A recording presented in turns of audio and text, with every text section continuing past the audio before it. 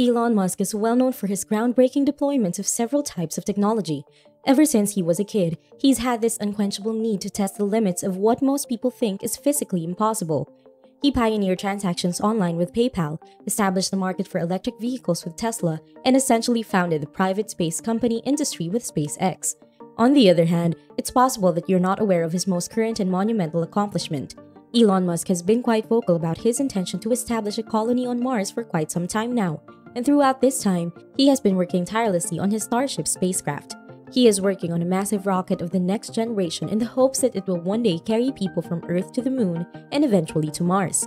And so now, he has ultimately shown its mind-blowing sequel, Starship 2.0, which is a rocket that is bigger and more advanced. What are the redesigned and brand new features that come with this updated version, and how exactly would it aid the colonization of Mars? Let us answer all of these questions in this video today. Welcome, and you are watching Technology Zone, where the home of technology resides. Mars is about 33.9 million miles away from Earth, and Elon Musk has ambitions to transport more than 1 million people there by the year 2050. He predicted that 1 million tons of resources from Earth would be required to bring the population to a stage where it could support itself without outside help. Because of the prohibitive expense of doing so, Elon Musk has been entrusted with coming up with an alternative system that is both practical and economical for moving people from one planet to another.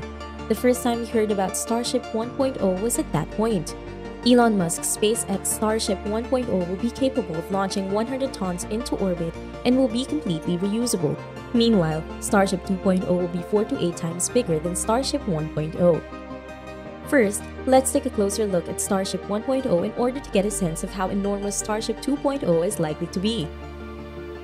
So when Super Heavy rocket booster is added, Starship 1.0 reaches a height of more than 400 feet, making it higher than the Statue of Liberty. It is so enormous that it completely dwarfs the Saturn V rocket that NASA used to send men to the moon for the Apollo mission. Since 2019, the enormous rocket's framework has been built out of an alloy of stainless steel. The Starship has a diameter of 30 feet, which makes it more spacious than any previous orbital spaceship and enables it to transport tremendous amounts of goods, enormous celestial observatories, or even a large number of people. When it relates to power, the Starship is superior to any known rocket that has existed in humanity's history. In order to go into space, the Starship is fired on a rocket booster known as Super Heavy, which is 69 meters tall. After maneuvering through the turbulence of the Earth's atmosphere, the Starship would break apart into its constituent parts somewhere close to the frontier of space. The Super Heavy booster, responsible for sending the Starship into space, was about to return to its launch pad just as the rocket was about to make a rocket landing in orbit. Elon Musk has referred to the mechanical arms that would be used to attempt to catch it as chopsticks, and they will be attached to a massive tower. Due to the fact that the Super Heavy B4 only possesses 29 Raptor V1 engines, future editions of the rocket booster B7 will employ up to 33 Raptor V2 engines to augment the Starship's engine-related capabilities. Together, the Starship 1.0 and the expandable rocket have the capacity to transport up to 250 tons of cargo into orbit. On the contrary, if the Starship 1.0 were an utterly reusable rocket, it would only have the capacity to transport about 150 tons of cargo. A massive vessel of this kind is necessary to fulfill both roles as a recyclable colony van and a space liner for transporting people and freight between two locations. Starship 1.0 cannot transport the vast majority of the cargo necessary to build a self-sufficient settlement on Mars. Elon Musk asserts that the following generation of Starships, which he has named Starship 2.0, will be twice as massive as a spacecraft that would transport passengers and goods to Mars and the Moon.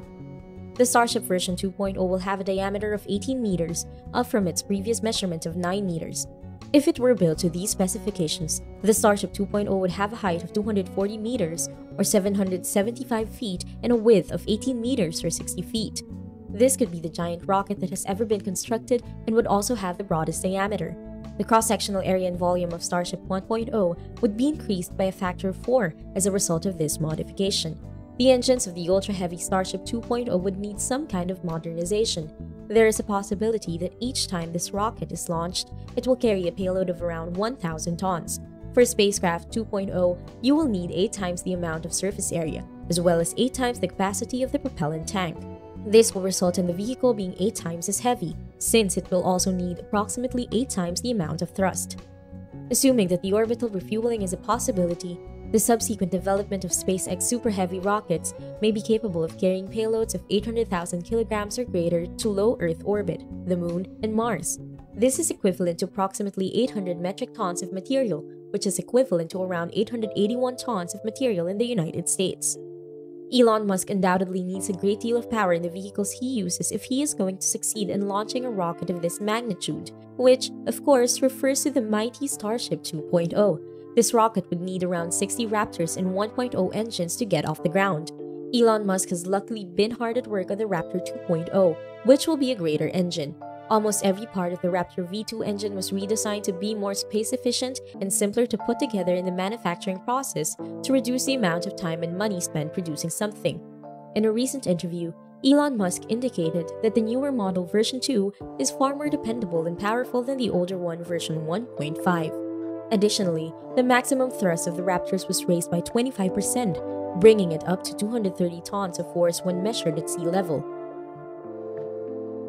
On the other side, the SpaceX SN811 and SN15's version 1.5 engines provide 185 tons of thrust, which is equivalent to around 410,000 pound-feet. As a direct consequence of this, the Starship 2.0 would be able to lift off with less than 60 engines if it were equipped with the Raptor 2 engines. In 2016, the rocket design used by SpaceX had a diameter of 12 meters.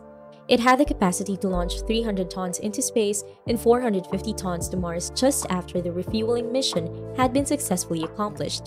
The payload capacity of the ITS was 3 times more than that of the current Starship Super Heavy. If the scale was maintained, the 80-meter-long Starship would be able to transport 9 times the cargo of the original Starship.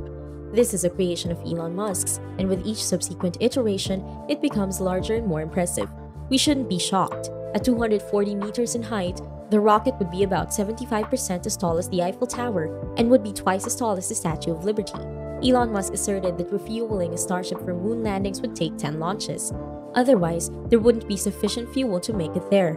Additionally, a crewed flight to Mars will become 100 times extra complex, which Jeff Bezos characterized as a high-risk endeavor.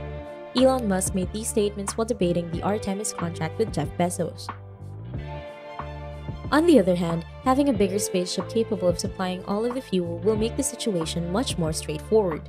In addition, because of the Starship's size, the ship will be able to function as a fortress for an extended length of time until all of the conveniences that are required to support the lifestyles of 100 individuals who have volunteered to be the first people to settle on Mars can be finished. The fact that Mars demands payloads of 600 tons, which are impossible to break down into 150 tons, might be another justification for such a gigantic starship. Because of the severe weather and terrain of Mars, the Martian colony will have to steer clear of any physical work if they want to become self-sufficient. Steel production will need the use of iron ore miners, civil airliners, steel mills with massive cauldrons, and rolling mills. There is a good chance that the 9-meter diameter of the cargo bay may be a challenge for some of the things that the Mars colony may need in the foreseeable future. However, the 80-meter Starship 2.0 could be a superior alternative and would perform far better. After that, SpaceX's Starship 2.0 huge cargo might be used to launch sophisticated manufacturing systems and industries anywhere on the planet. With this bigger and more powerful rocket, Elon Musk would be able to accomplish his ambitions for Mars much more quickly, which is maybe the most crucial benefit of all. The capability of the solid Starship for transporting more cargo in a single journey will result in a reduction in the number of journeys necessary to supply the resources required by the settlers. The economics of Starship 2.0 need to be taken into consideration as well. You can't just construct a huge rocket just simply because you have a few $1 billion lying around. Elon Musk predicted that the cost of every Starship 1.0 launch would be reduced to only $2 million if the vessel's fully reusable and efficient propellant use was implemented. On the other hand, a single journey aboard the Starship 2.0 is comparable to 8 trips on the Starship 1.0. It is predicted that launching the Starship 2.0 will cost a total of $8.4 million, with $7.2 million going toward the cost of fuel and $1.2 million going toward the cost of service operations. It is projected that launching Starship 1.0 8 times would set you back a grand total of $16 million. Alternatively, it is anticipated that the price of Starship 2.0 will be relatively comparable to the price of Starship 1.0. Even so, from the first 100 passengers on board Starship 2.0 up to a total of 1,000 passengers, each new batch of passengers would be larger than the previous one. In light of this, the spacecraft is getting close to making its debut in orbit. In order to be ready for the crucial initial orbital launch of the Starship, SpaceX has started delivering its upgraded Raptor V2 engines to the Starbase. The launch of SpaceX's spaceship will be the company's next significant milestone. Please leave your thoughts in the comment section below on this cutting-edge SpaceX Starship 2.0 and let us know what you think of it. If you found this video informative and exciting, consider giving it a like and subscribe to our channel. Also, hit that notification bell to be constantly updated with our upcoming videos. You can visit our channel for more content of the likes. And again, this is the Technology Zone, and see you guys in the next one.